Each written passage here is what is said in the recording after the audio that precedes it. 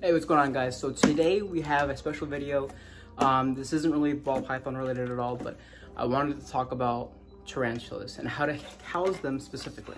Because I have a rather, new channel, there's plenty of tarantula videos out there that'll show what they house the tarantulas in.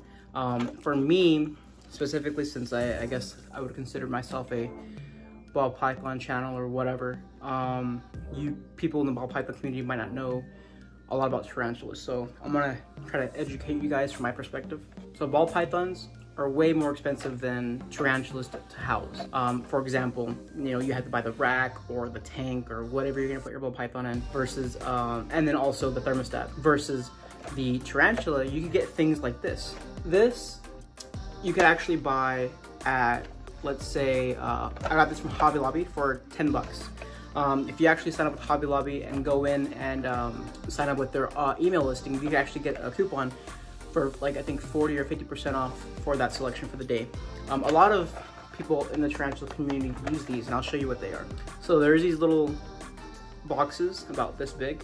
They are, so it's gonna be 3.75 inches length, and then 1.75 or 1.8 height, and then the actual width. These are gonna be really great for your spiderlings. These are gonna be things that are probably either 3/4 or an inch in diameter, including the leg span.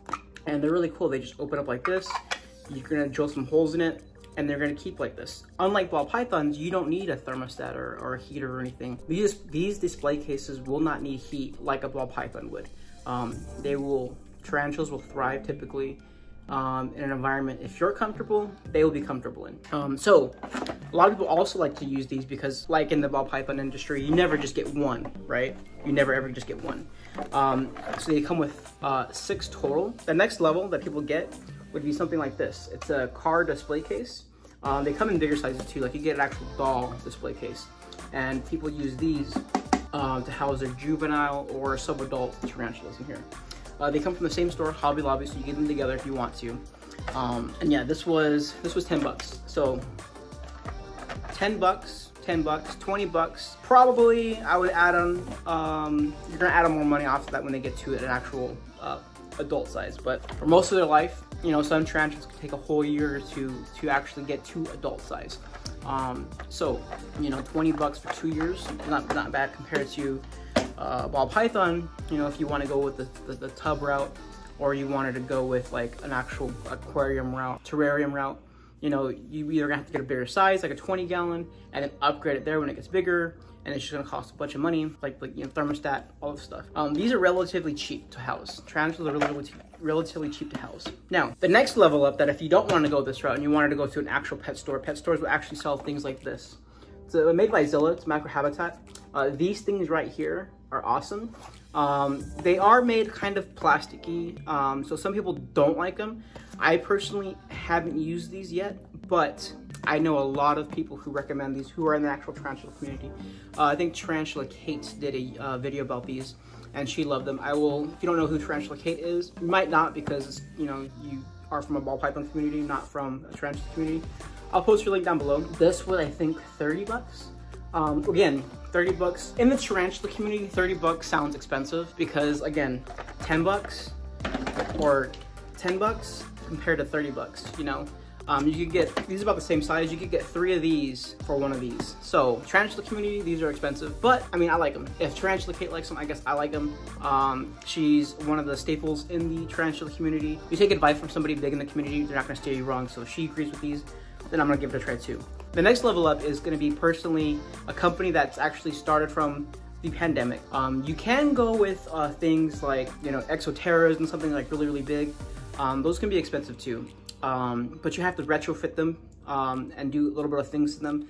I'm not gonna get into full detail with that video, but people who know about the tarantula community know you have to retrofit them to secure your tarantula, basically. There's a company that I went with that have been blowing up recently in the tarantula community, and these are the things that I ordered. A shipment came in. I'm gonna be really excited to open it up. Let's see what we got. Came from Tarantula Cribs. They're a rather new company in the tarantula community that actually wanted to make enclosures for hobbyists, because during the pandemic, we obviously know everybody bought everything in sight. Ball python sales went up, tarantula sales went up, everything went up. and there wasn't enough enclosures to go around for a lot of the tarantula community, so they decided to make their own boxes. So I got the small terrestrial, which is going to be short but longer, and then three of the sling enclosures. And this right here is the rack. I just also wanted to apologize. I might put this in the beginning of the video, I'm not sure yet, but just wanted to apologize for my epic cinematic unboxing. It's because my kids are here, and everyone knows that because of the pandemic, kids are in the house running amok. They're asleep right now. I have like maybe 30 minutes to film all of this, and I'm just trying to get done before they wake up. Now, this is their small terrestrial enclosure, how it's long and then short on top. This costed about 30-40 bucks for a small. Post-production here. So actually the box that I received was originally the large. So the box that I see displayed right now is the large. The smalls and stuff got sent the next day over. So actually this is a large that's being shown right now. I did not know that this was considered a small, and I know they have the dimensions online. This is actually gonna be kind of cool. I'm gonna have to figure out which tarantula I want in this. My bigger girl, she's a Xanthesis Bright. Xanthesis Bright. She actually might fit in this. This might be a good enclosure for her because this is a lot bigger than I thought it was gonna be. All right. Now again, $30 for this, or the bigger version of this is 20 bucks. I would recommend getting something like this. Now, their large version is for sure a lot bigger than this. So their large version is $65. Honestly, $65 doesn't sound like a lot for somebody in the ball python community who might pay $65 just for maybe a really bad thermostat, you know? Usually the thermostat's for like 100 bucks. That's one of the items you need for a ball python. $65 doesn't sound like a lot. But again, put into retrospect, 20 bucks, you know? Even bigger versions of Equiterras are 40 or 50 bucks. You know, that's kind of expensive for the tarantula community, especially if you have, there's some people who have hundreds of tarantulas in their house. I don't know. To me, I'm just more of a collector. There's only like 12 tarantulas that I want. I might get more of that specific type that I want, but there's only like 12 that I want, that I think that are really, really beautiful and gorgeous. And even though I know some people might not think tarantulas are gorgeous, I actually have arachnophobia. I don't like spiders at all. Daddy long legs are cool. I'll keep them in the corner. The other spiders, I don't care. I might get like a dislike for this video because I said that I don't like tarantulas, even though I have tarantulas. It's weird. The best way I can explain it is that when it's your child, you love the shit out of it, right? You love it completely. When it's your child, you absolutely love it, you know, but when it's someone else's child, you don't want to take care of it, right? Same thing. I like my tarantulas a lot. I love them a lot. I think they're really cool and beautiful. However said, I do not want to see a wild tarantula roam around, right? If I could see them on the ground and they're cool, they're just chilling there, awesome, you know, it's cool. But like one time I freaked out because I grabbed the doorknob, flipped it, and there was a black widow on the doorknob, and I screamed like a little girl. So far with this enclosure, I actually like it a lot. It's a sliding lid. The reason why I absolutely love this is that we all know in the tarantula community, the dangerous spiders, like I have an OBT, right?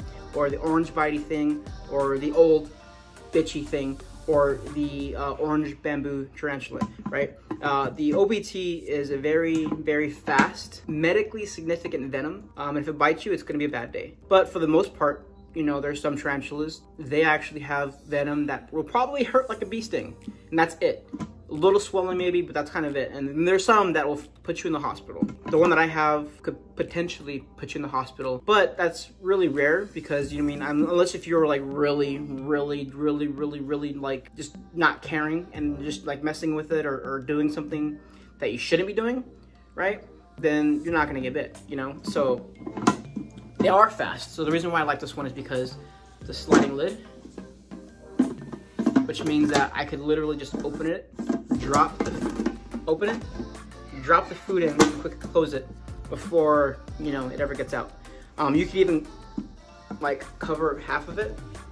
You know, I've seen people, I can't really do it right now, but you can cover half of it with like a lid. I've seen people do this all the time, and then they'll crack it open and then drop their food in there, close it up, and then you're good. You're good to go. Sorry for the quick video. I think my kids are already waking up, so I have to go. This is gonna conclude the episode.